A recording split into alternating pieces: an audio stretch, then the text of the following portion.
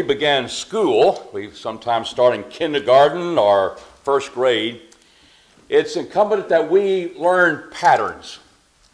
And we can start at a very minor level and not just, well, just look at blue, green, I don't see a pattern. Well, you can graduate from kindergarten, Mr. Fite, that's good. And then we go to first grade, we may be more detailed type of patterns, but we're to see those patterns, and we see the importance of people as they develop mentally and learn more in school, that they understand patterns. And we see it's very important when we fly in an airplane that they better hold to the pattern that's set before them, or we may have a catastrophe on our hands. So we realize, I hope those guys in the tower give them the right pattern. Hope the people who are flying that plane will be holding to that pattern. But we're not talking about school. We're not talking about your air travel. But pattern is important with God. In 2 Timothy 1:13, Paul tells Timothy to hold not to the Word of God. He didn't just say that. He didn't say, I want you to hold healthy words. He didn't just say that. He did. But he says, hold to the pattern of sound words. Hold that pattern. That healthy teaching from God's Word says set forth in a very important pattern. Now, we go to God's Word, and we live in a time where we're not holding the book. A lot of you are not just holding the book like I am. You got other things like smartphones and iPads and what have you. And you may be texting to someone, I don't know. The moment I catch you, you'll say, I got 2 Timothy 1:13 up here. What are you talking about? And some of you are so quick, I probably couldn't catch you.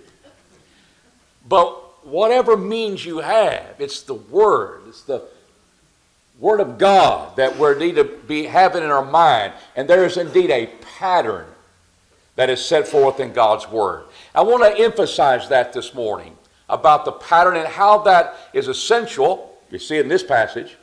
But also how it is involved in and being very important, that we follow the pattern. And please note this passage, we can do so with faith and love. Sometimes patternism, it just takes away my love for God. No, it doesn't. Patternism just takes away serving God by faith. No, it doesn't. You hold the pattern, sound words, faith and love. And that's exactly the way that we should be looking at God's Word. Let's begin by the first point, understanding that when God has set forth a pattern, He has a purpose that will be communicated and is involved. By holding to the pattern, we will be latching hold of something that God wants us to have to set forth purpose. I think we see this in Exodus 25th chapter, when, as we've been studying on our Wednesday evening classes about Exodus and the people in the wilderness. And as God gave Moses instruction about how to build the tabernacle, we find in Exodus 25:40, it says, see that thou make them after their pattern, which I have showed thee in the mount.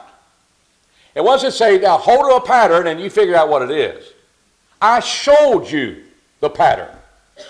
I want you to make things according to the pattern. Well, I know from verse 14 that one of those things was the Ark of the Covenant. And he was to make it. In verse 14, thou shalt put the staves into the rings on the sides of the ark, wherewith to bear the ark. Now that is a profound statement. Not when we're reading it in this text. It just, I'm going to do the pattern. We'll put rings in that Ark of the Covenant. We're going to put staves in that. And I know the purpose. It's that it is to be carried. What makes it profound is that when people did not follow the pattern,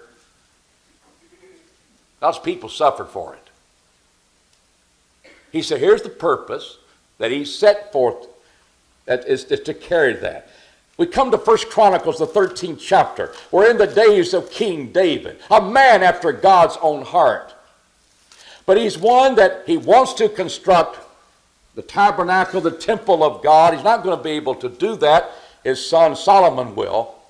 But he wants to bring the Ark of the Covenant and to Jerusalem and so forth. And we'll find that in verse 7, it says, "And they carried the Ark of God upon a new cart and brought it out of the house of Abinadab. And Uzzah and Ahio drove the cart.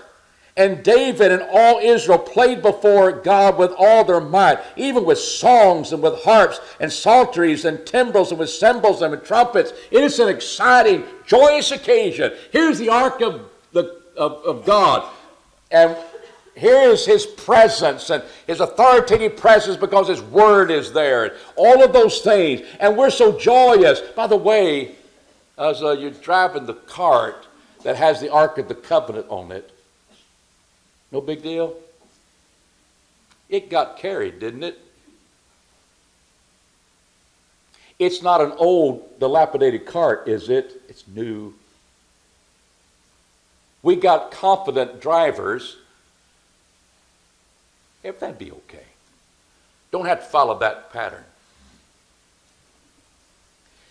We know what happened to Uzzah because things happen.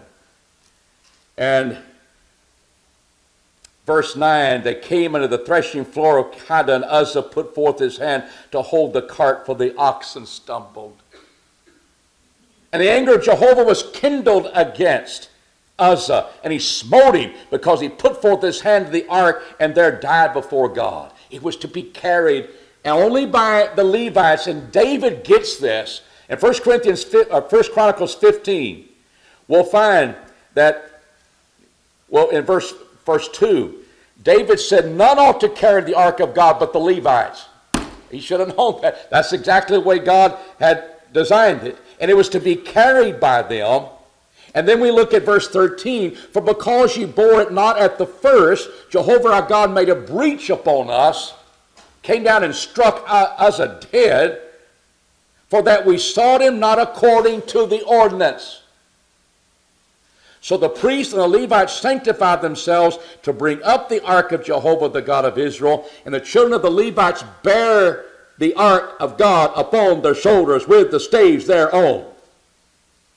And as Moses commanded according to the word of Jehovah. Now, do you know why it's important to follow the pattern? Uzzah's not here to talk to him about it. David understood.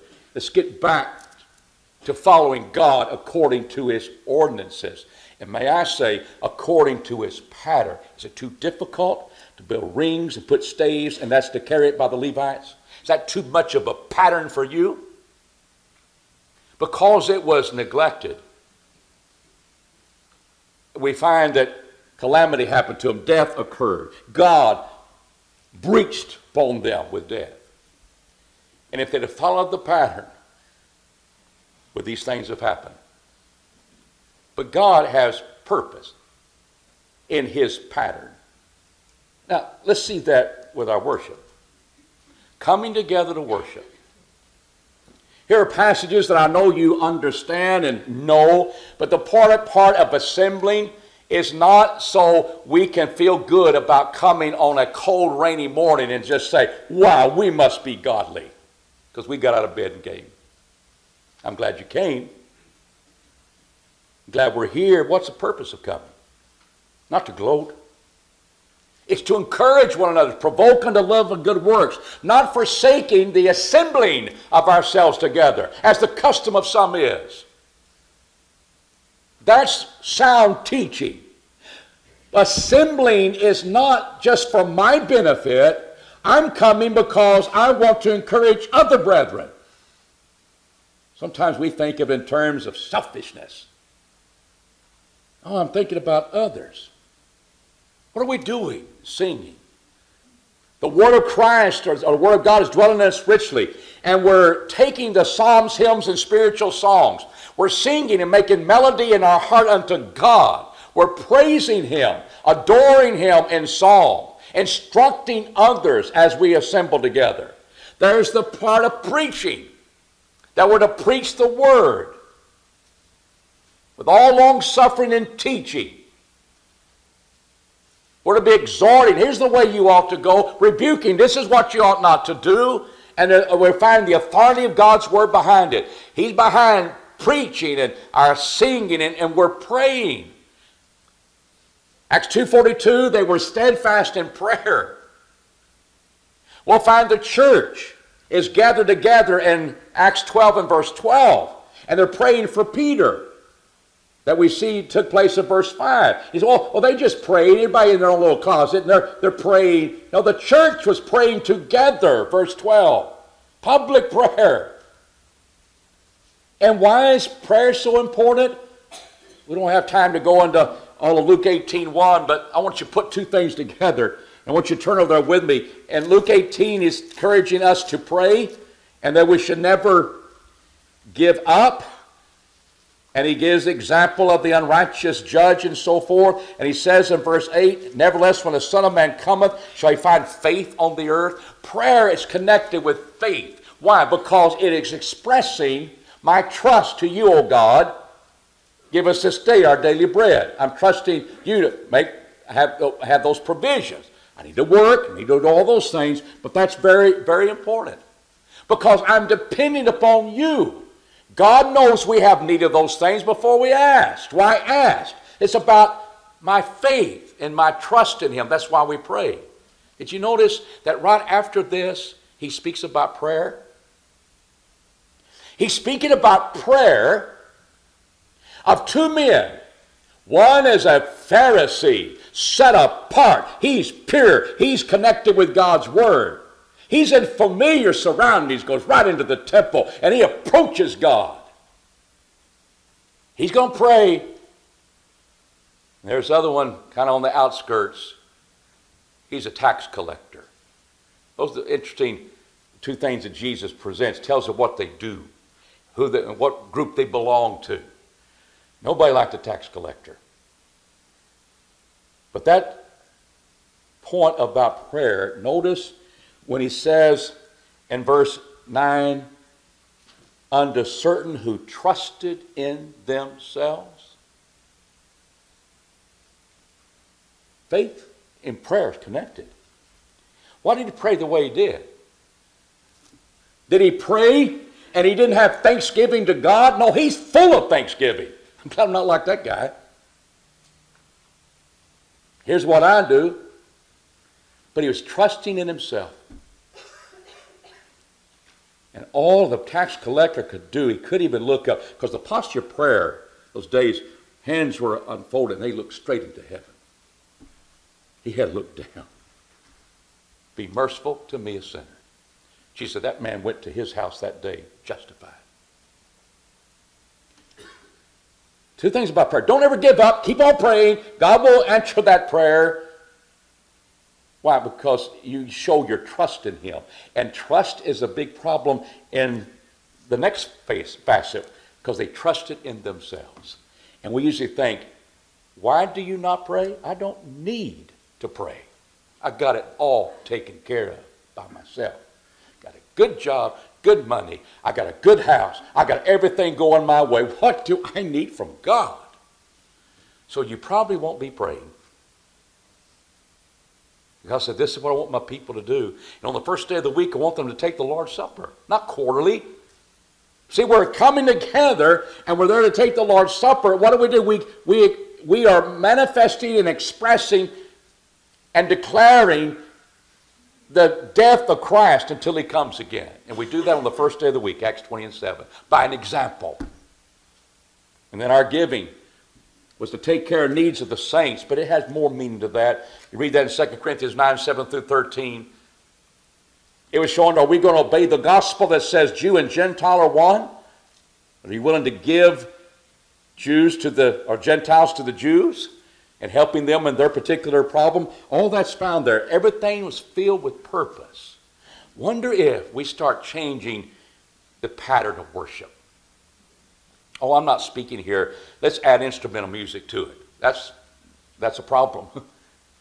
Because, see, God specified singing. But I want to look at it from another angle. Let's just eliminate the preaching today. How would you like that?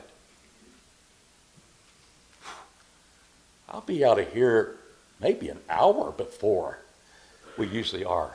Wow, that'd be good. I'm not going to preach an hour, I hope.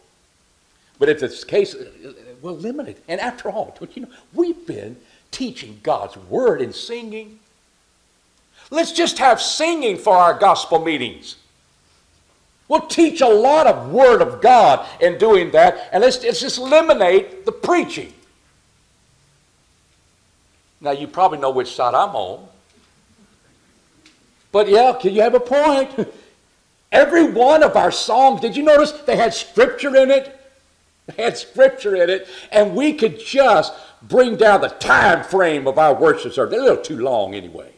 And let's just get rid of the preaching. We'll just do this pattern. Let's just sing, take the Lord's Supper, say a little prayer, and maybe 2 or 3 prayers, and we're out of here.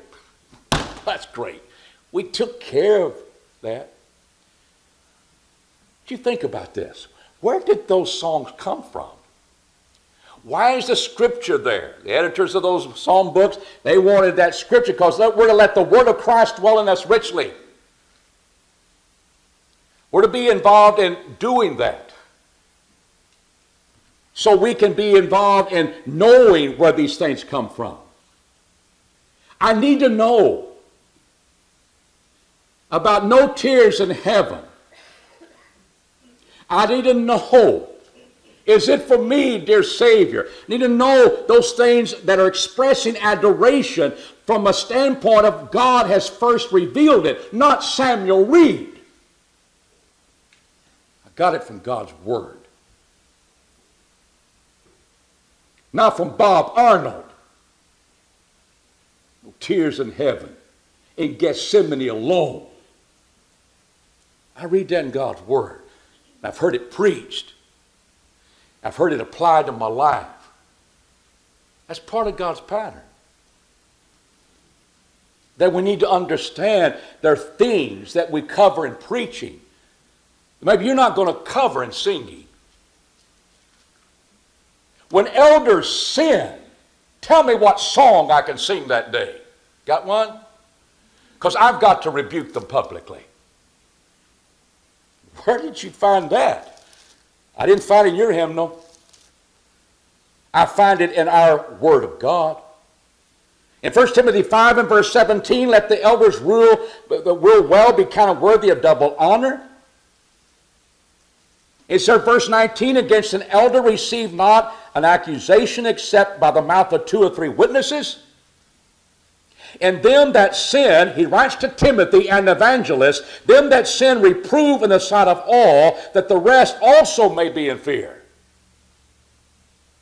All of a sudden we've got evangelists standing up over the elders. Got a little problem there.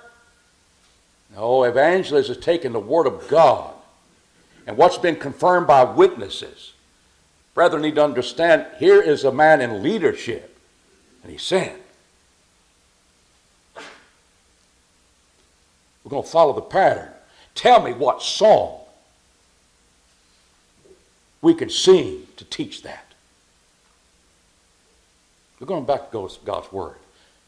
And there's so many things of God's Word. And what helps, see, put them together. What helps is that Word of God is in our hearts. And when I sing those songs, I've been over it and over it and over it. And I'm filled with thanksgiving and adoration for God. Because you're putting it all together. And I've been here in the assembly because I've assembled to make it possible. And I'm here to encourage, want to hear God's Word. I'm here to take the Lord's Supper to proclaim His death till He comes. All of it goes together. And if we start changing the pattern, we're going to probably eliminate the purpose that God had expressed it to be done in the first place. That's what we're going to probably have a problem doing. I don't want to do that. When you hold to that pattern, begin to realize all these things work together so beautifully. Just like staves in the rings of an ark carried by sanctified men in the Old Testament. Secondly, God's pattern possesses his authority, and we need to hold to it because it's expressing that authority. In 1 Corinthians 10, verse 10 and 11, we see an incident in the lives of the Old Testament people that God says, I want you New Testament Christians to get a hold of. Neither murmur ye, as some of them murmured and perished by the destroyer. Why is it important? Now, these things have happened unto them by way of example. They were written for admonition, upon whom the ends of the ages are come. This idea of example is the idea that here's this pattern. Here's what they did. They murmured. And I think we need to set the stage for that murmuring. And very quickly, in Numbers the 16th chapter, there were people murmuring because of the authority that Moses and Aaron seemed to have, and that the rest of them were deprived of. They murmured about that. Korah and his associates. And he says to them in verse 3, you take too much upon seeing all the congregations holy. They're all holy, every one of them, and Jehovah's among them. Wherefore then lift ye up yourselves above the assembly of Jehovah. We go in there, they think Moses trying to be a prince, and he hadn't gotten us to the promised land yet, and they're just griping and complaining. And after all, we're Levites, and but you're the high priest, and there's the family of the priest. You take too much upon you. We're all this way. We can all have equal authority, could we not? We drop down to verses 28 and 30. We'll find Moses, hereby ye shall know that Jehovah has sent me to do all these works, for I have not done them of my own mind. There's the authority of God behind it. If these men die the common death of all men, or if they be visited after the visitations of all men, that Jehovah hath not sent me. It was time to take their censures. It was time to find out whose side God is on. In verses 31, it came to pass as he made an end of speaking all these words, that the ground clave asunder that was under them. He said, that's going to happen. If it doesn't happen, I'm not of God. It did. The earth opened its mouth and swallowed them up, and the households and all the men that appertain unto Korah, and all their goods. So that all with appertain to them went down alive unto Sheol. And the earth closed upon them, and they perished from among the assembly. And all Israel that were round about them fled at the cry of them, and they said, lest the earth swallow us up. No, I'm going to let fire take care of you. And fire came forth from Jehovah and devoured the 250 men that offered the incense. What a sign of God's authority and his wrath. God says, Moses, Aaron, high priest. We don't like that pattern. After all, we're all equal as far as holiness is concerned. They wanted to change it. And it was all about God's authority. But yet we haven't come to 1 Corinthians 10, 11 yet. That's just the foundation. We come to it when we read about what happened to them. On the morrow, all the congregation of the children of Israel murmured against Moses and against Aaron, saying, you've killed the people of Jehovah. God's authority is going to be set forth, because we find that before the plague was stayed, verse 49, now they that died by the plague were 14,700. Whoa, quite a bit more than 250 that went down by fire, and countless others that went down and live into Sheol. The ground covered them up. Silence. 14,700 besides them that died about the matter of Korah. You complain about my authority? Here's what I think about it. That's instructive. Give me a song that sings that one. Preaching establishes this in our minds. Here's God's pattern. This is his example. I don't want to murmur against God's authority. Do your hospitality, 1 Peter 4, 9 through 11. Do your hospitality without murmuring. If you note the context there, all the energy that I have, I take the oracles of God, is that God will be glorified in Jesus Christ. That's why I do hospitality. It's not about me. It's not about me looking good. It's about me glorifying God. And when I do hospitality, and I love without hypocrisy, and I love from a pure heart, it's all about doing you good, but to God's glory. I will not mess that up by complaining about it, or murmuring about it, or griping about it. I do it because I want Jesus to be glorified. And I know that when I violate that pattern and I start murmuring, that's not pleasing to God. And just these little things, they have a great power in our influence in the world for Christ. In Philippians, the 2nd chapter, verses 14 and 15, we read that we're to do all things without murmurings and questionings. We're not critical of one another and here recognize shortcomings. Let's go, we can do better. It's not saying, well, just not ignore that and not be upset about it. No, complaining is that here's what we have to do, and we don't like that. He said, I want you to do without murmurings, that you become blameless and harmless children of God, without blemish in the midst of a crooked and perverse generation, among whom you're seen as lights in the world. Why? The elders say, I've got to be here every service. I don't like that. I want to complain about that. I can come here once in a while, get off my case. No, you need to be here to please God. Because Hebrews 10, 24 and 25 says you have a responsibility as a child of God and serving God. You need to be here. You need to be here and participate in all the facets of worship. And the moment you say, I don't have to go, how's the fellow working with you or the lady working with you? What are they going to think about your life as a Christian? Probably not even think you are one. But especially if you complain about it. We will be harmful. And it's all about God's authority and His glory anyway. One pattern, God says, I don't murmur, because what it does, and I'll go against that pattern. Here's the way God said, do it, and He's given us some information why we should do it, like our worship. I am murmuring against God's authority.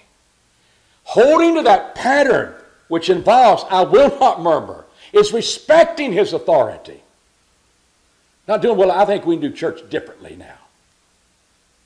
We hold to it. It's full of purpose, and it possesses authority.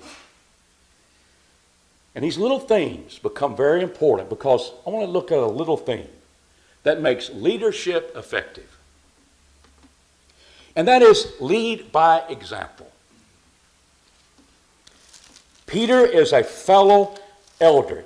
Bible never says he's the Pope.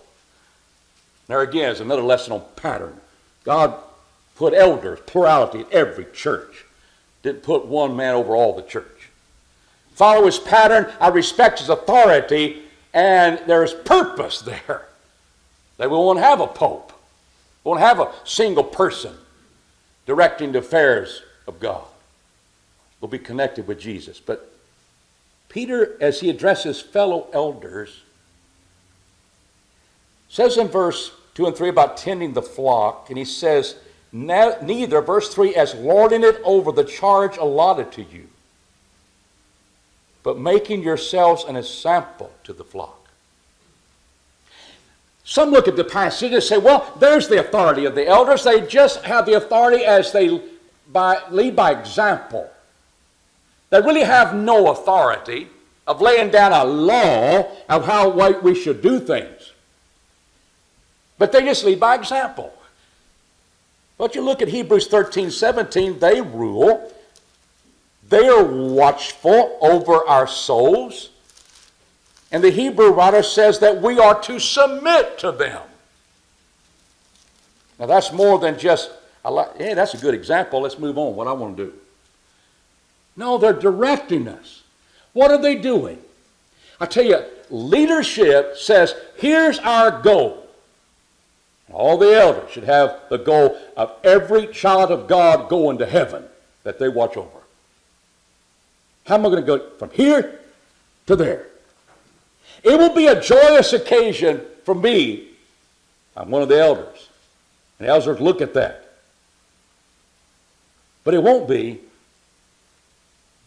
if you're not going to submit to them, because they are watching for your souls, and because their work was never profitable to you. That's more than just leading by example. But what it does, it says, here's what makes your watchfulness and rule and in accomplishment effective. You lead by example. That's effective leadership. Where do men who serve the Lord's church as elders, where do they start developing that? 1 Timothy 3, 4, and 5, they do it in the home. One that ruleth well his own house, having his children in subjection with all gravity. That's a qualification, that every man that becomes an overseer in the church of God, in the local church, he manifests that. If a man knoweth not how to rule his own house, how shall he take care of the church of God? What's happening? Here's a family. All the children, notice, they just act so perfectly. They're never out of line. They're good little kids. They're good teenagers. That's great. But the rule here, there was subjection with all gravity. That subjection is full of dignity. It's serious, but the dignity is there. That the children are not submitting because if I don't, they're going to beat me half to death. I dare not say a word because Dad's going to beat me. Oh, he's got him under his thumb all right. But not with the dignity and the seriousness of children submitting out of respect and love for their father. That's the type of leadership that must be in the home. And people see that in the congregation and they put them, said, these will be elders. How do you gain that in your home, fathers? By laying down the law or showing them how it's to be done? Example. That's how you lead. It's not just elders, preachers. Titus is an evangelist. He says, in all things showing thyself, Titus 2:7, an example of good works, not good theory. I got these ideas and we'll talk about them. No, it's an example of good works. They're putting into action and you are being seen doing those things. And by the way, in thy doctrine showing uncorruptness and gravity. There's our dignity. Expressing the dignity we have, that here's God's law, here's his authority. And I will not pervert it. I will just tell, this is what God says. And doing so with dignity. Well, I'll preach it. But I'll stay in my office. And I'll be not involved with the people. You'll never see me out there. I'm studying. I'm going to make sure I cut it straight. He said, I want you to be an example of good works and teaching sound. Because that helps the word come alive. 2 Thessalonians, Philippians 3:17, it's effective for the apostles. Imitate me, he says. Think about that. Person, imitate me. We know in 1 Corinthians 11:1, as he imitates Christ. Understand that's behind Paul. But mark them that so walk, even as you have us as an example. As he's following Christ, the apostles, authority of the apostles, all their teaching, got to follow the apostles. But they were also being an example. 2 Thessalonians 3 and verse 9, when a church in Thessalonica needed to understand that they needed to work, that was connected with their eating of their bread, they weren't working. What did Paul do? He laid down the law. He laid down, here's the tradition that comes from God. Man will not work, neither let him eat. He taught the truth, but he lived it. He said, I have the freedom, I have the right for you to be paying me for my bread. But I forgo that because I'm going to be an example to you. Paul's working. He's longing for the second coming. He's working. He's demanding we do it. What happens? Effective leadership has worked out what is the purpose. What's the purpose of all the things that we're doing? And they're leading by example. They're doing those things as they lead the flock along. And ladies and gentlemen, the flock, they're not dumb sheep, just being told what to do. Sheep will follow when they realize here's the route that we need to go, and our elders are leading. The preacher is leading, and young people, you're leading. 1 Timothy 4 and verse 12. Paul's comparatively a young man. And he said, let no man despise thy youth. How do I keep from the despising that I'm young? I don't have any experience. Preacher's been preaching the last 4 weeks on people being simple. He's talking about me. You know I wasn't talking about your intelligence. Talking about your experience in life. But what can you do about it now? You're 12 or 13, all of a sudden you say, I'm 40. No. Be thou an example, verse 12. To them that believe, it's your fellow brethren, regardless of their age, in word, in manner of life, in love, in faith, and purity. Now take care of the despising part. And young people, you may not realize this. I don't care what your age is. There's something a little bit younger looking up to you. And they're looking at your example. And if we hold to this teaching, and I don't know a song that puts all this together. I don't think somebody composed that one. Preaching gets it done. Elders, preachers, people following that example, younger men are be developing themselves in their own home. They have examples to follow. Young people, we got a congregation full of people.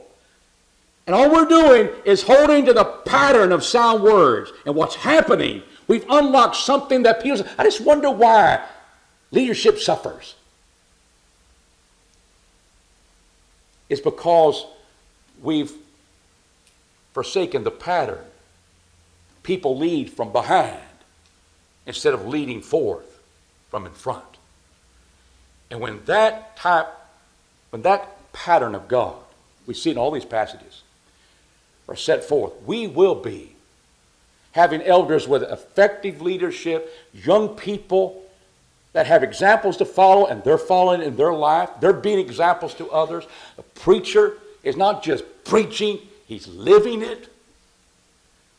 And we're not complaining about God.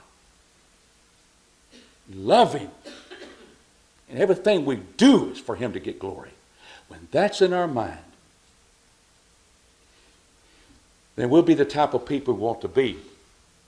And you know where that comes back to? Holding to his pattern. It's full of purpose. It's full of his authority.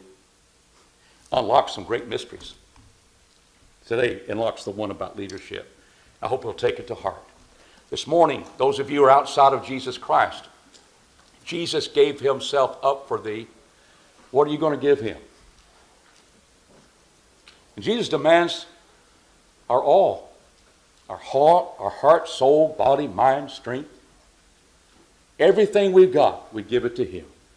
And we realize, why is that? Because he gave it all to us. He died for us so that we could be justified from our sins and to live a godly life and with the confidence that one day we'll be in heaven, even though we're not sinless.